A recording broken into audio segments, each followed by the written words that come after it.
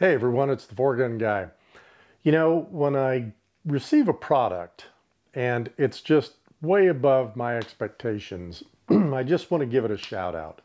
And that's what happened today. Now, if you have been looking at my other videos, you know that I'm really trying to standardize both my 6.5 Creedmoor and my new Voodoo 22 long rifle on a common platform. So I'm really trying to make everything about these rifles exactly the same, down to the trigger pull. And I have the Voodoo. It's in an MDT ACC chassis.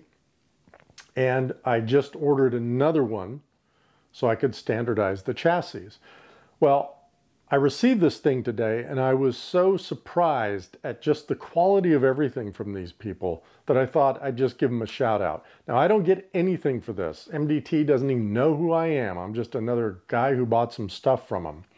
But like I said, when I see stuff like this, I really think it's important to give credit where credit is due.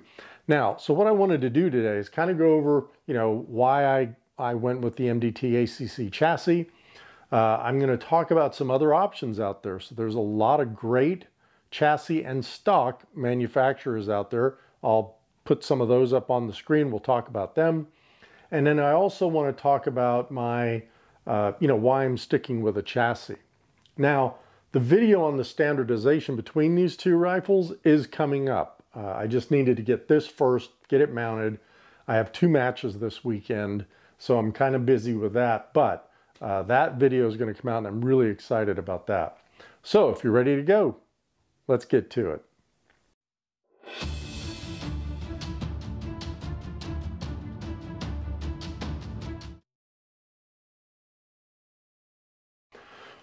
Look, I had this on this rifle actually originally. So when I ordered my original rifle, which the only thing now that's original about this thing is the impact precision action. That's it. Everything else is different.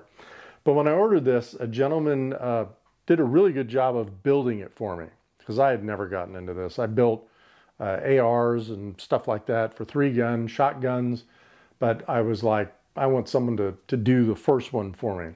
So he built it. He said, trust me, this is what you'll like. And I did. So it was this action with a Bartline barrel in an MDT ACC chassis.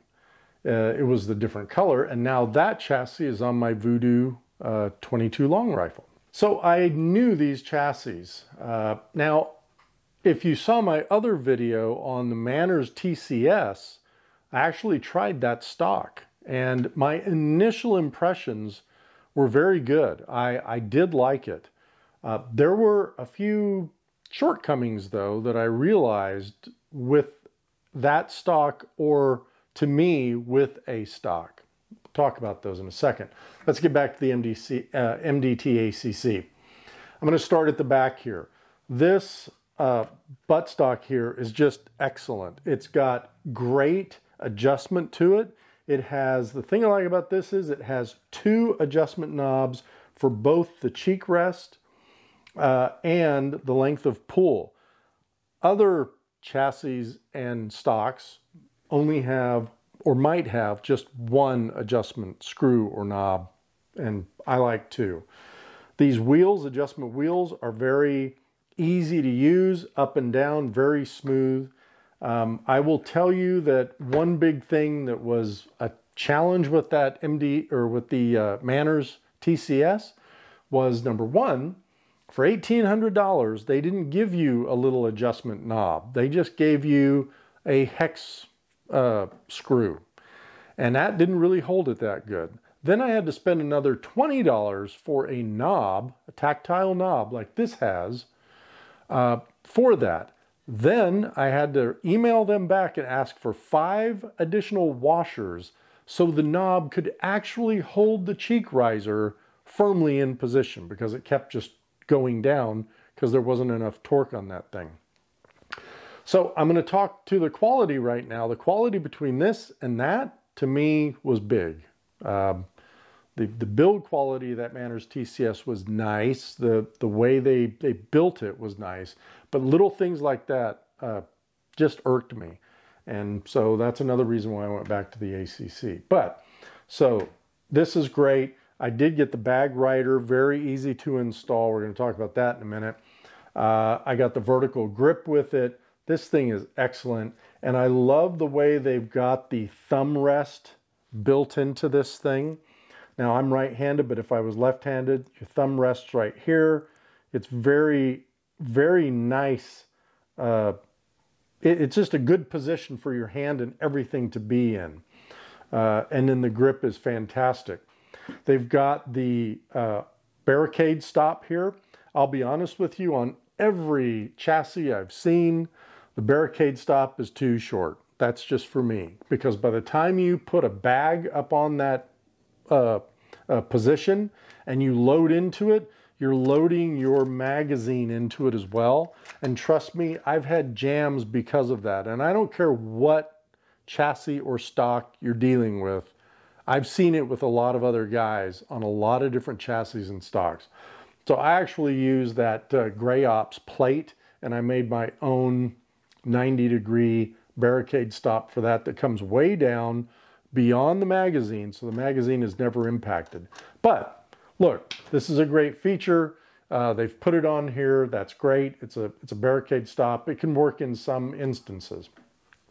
I love, love, love this forend here. It's super long. And because it's super long, it's got a long ARCA rail that goes the entire length of it. That's another thing you want to consider, right? Some of these stocks and other chassis have shorter forends here. And because of that, if you want to extend out, you're going to have to buy an accessory. You're going to have to buy an addition to that forend. You see a lot of that out there when you look at these guys running these stocks. So I just love that about this. The weight system, fantastic.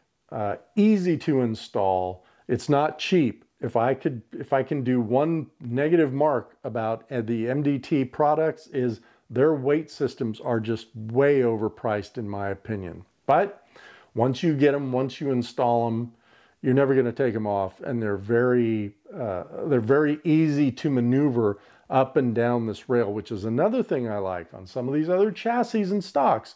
You're going to look down inside here, and you're going to see like pouches or inserts that you have to put the weights there. This isn't the case on this. I can move these weights up and down the rail, and as long as they align with the many, many holes that are on the underside of this thing, I'm good to go. So I can really distribute the weight on this rail, on this forend really, really well.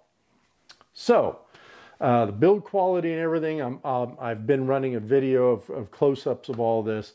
I just have to tell you that the quality of this is fantastic. Now let's talk about another thing that I really liked when I unboxed this today. So I get this thing, UPS, they shipped it to me.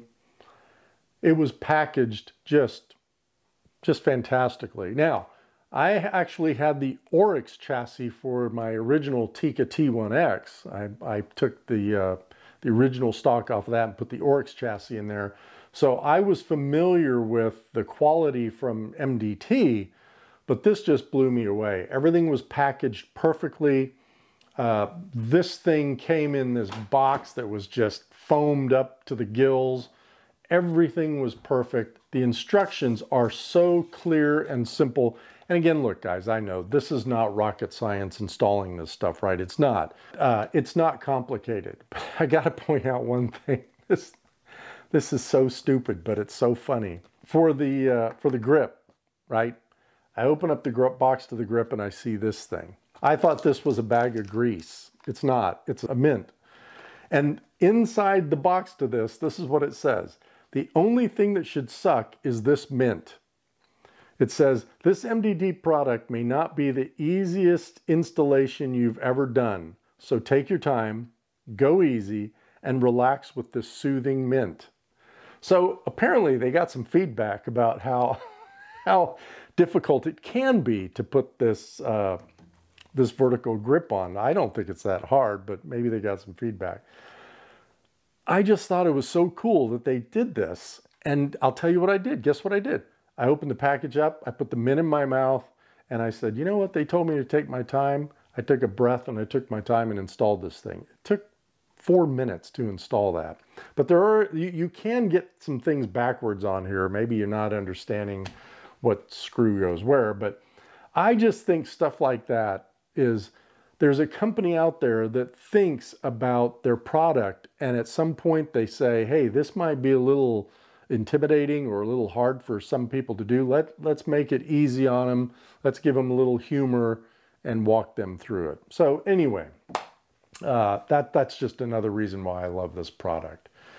Well, let's look at some of the other options now that are out there that you might want to consider. And again, I'm just going to do an overview of them. We're not going to go into great detail about any of them. I didn't do a product matrix like I'll do with my guns or anything, or scopes.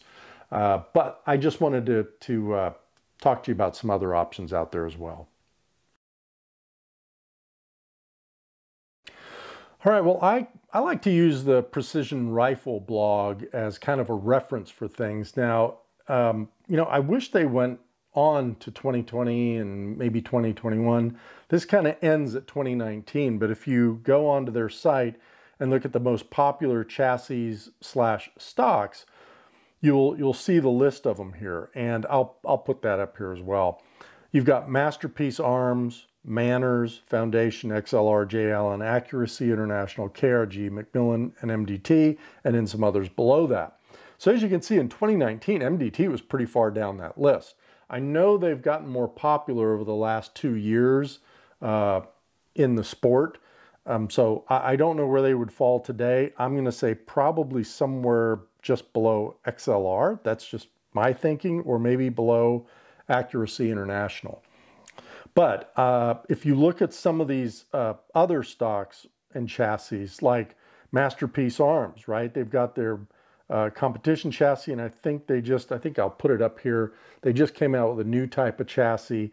They are beautiful chassis. So I've seen them up close. I think their workmanship is as good as this. It looks like it to me. It looks like they have the same kind of setup. So that might be an option for you. When you look at of course, Foundation is really big. They are primarily stocks, and a lot of guys are going to the stock. We're going to get to that in a minute. Foundation, you've got XLR. XLR, again, 12% of these shooters choosing to run one of the XLR chassis. J. Allen, I don't know that I put that in here or not. Accuracy International, got those. KRG, that Whiskey 3 chassis is a really good looking chassis, and I think they might have another one there. And then they talk about stocks versus chassis. Now, back in 2019, I'll put this graphic up there as well, there were more shooters using chassis than stocks. I can tell you, just by being on the line at these matches today, stocks are, in my opinion, I think, are overtaking the chassis now. Everybody's going to the stock. I like the chassis, as I said before, simply because this one is narrower for my smaller hands. And I don't know, I just like the modularity of this thing. I like the ease of adding weight. I like the ease of the Arca rail. I don't have to extend it. I just really like the way this is set up. So that's that. Even though stocks are coming into favor now, and I think some of that is because of the aesthetics of the stocks. Everyone wants that cool look, right? It's the new thing. But I'm just coming back to the old way, I guess. So with all that said, let's talk about final thoughts. Well, look, final thoughts, pretty short and sweet. Love this. This is the MDT ACC chassis. I love the quality, the build of it. I love the adjustability of the buttstock. I love the weight system, how easy it is to install and manage the weights. The full length Arca rail on that fore end, absolutely love it. Everything down to the vertical grip and the way that I can rest my thumb, that they've built that into it. You know, just everything about this is I really, really like. It's really going to be, though, up to you, right? What are you going to use this thing for? Are you going to use it for hunting? You're going to use it for competition? If you're going to use it for hunting, you may not want this open kind of chassis style that's going to get hung up on tree branches and bushes and stuff like that out during the hunt. You may want to look more at a stock. If you are going to look at either a stock or a chassis, you know, go to a match, see who's out there, see who has what, ask them if you can pick it up, if you can even put it on a prop. If I'm out there and you see me and you say, hey, can I kind of put this on this prop with a bag and see how I like it? You bet you can. I'll let you do it. Anyone will. So that's where you'll get a little more idea of what might work for you and what you might be comfortable with. Make sure you understand also when you're pricing these things, all of these things are going to be honestly in the $1,400 to $1,800 range. They just are. By the time you run all these accessories up on these things, you're going to be up in that range. So be aware of that. Be aware of which rail type you want, right? Do you want the ARCA rail? Do you want to go with something else? Do you have all these accessories that are that type of rail, Picatinny or ARCA? Maybe that's going to help you make your decision there. Make sure you don't get something that's too proprietary.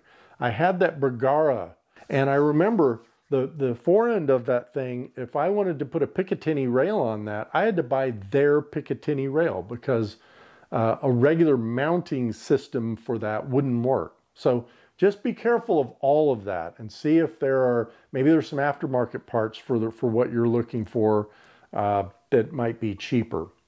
So anyway, hey guys, I hope you really like this one. Again, I just wanted to, like I told you, I got this in today. This was not on my list of videos to do, but the more I kept messing with this thing, I was like, man, this is just pure quality. And then you get down to the instructions and little stupid things like a mint. I mean, I think someone put some thought into all this. So thanks again for watching. I really appreciate the subscriptions, the great comments, all the likes. And I've got some other things coming up. So I've got the 2 rifles where I'm standardizing across platforms. I do have the Zero Compromise review. I promise you that. I'm just looking for a really good camera mount system that I can really shoot some stuff through this thing, show you the reticle and the clarity, and then I've got some other video ideas that I'm going to come out with. So thanks again for watching, everyone, and until next time, shoot straight.